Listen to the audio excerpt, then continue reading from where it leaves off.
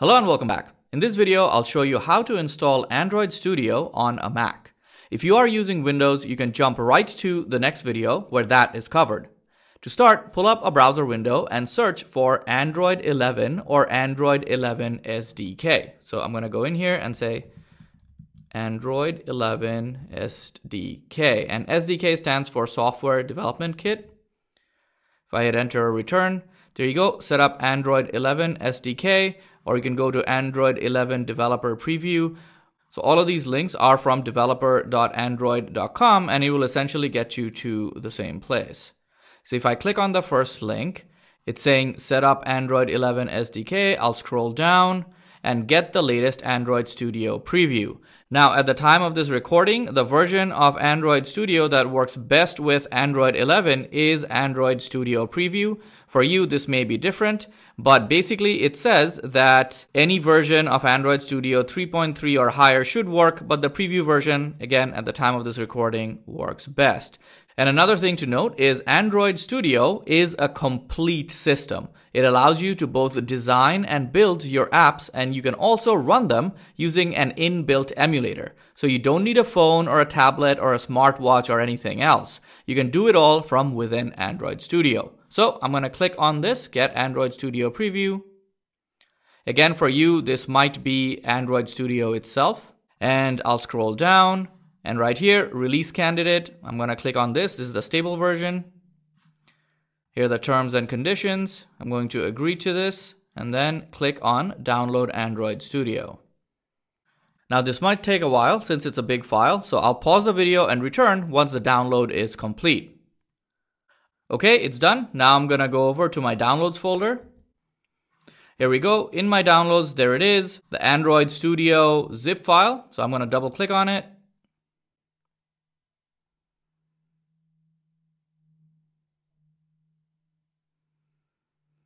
This is going to unpack and do whatever else is necessary.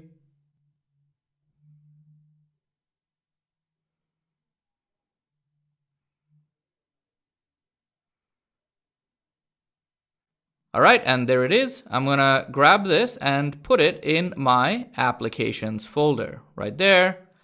Okay, so now to complete the installation process, what I'll do is open Android Studio, and you can open it as you would any other application. You can use your Launchpad, but what I like to do is click on Command Space to bring up my Spotlight search, and I'll start typing Android Studio. There you go.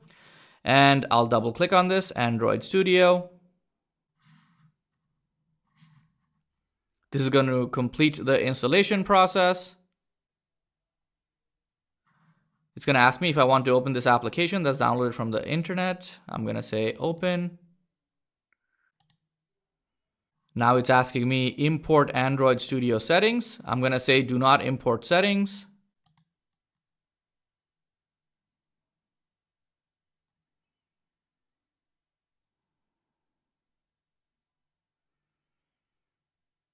All right, so this will pull up the setup wizard and it's going to walk me through some information. This is asking about data sharing.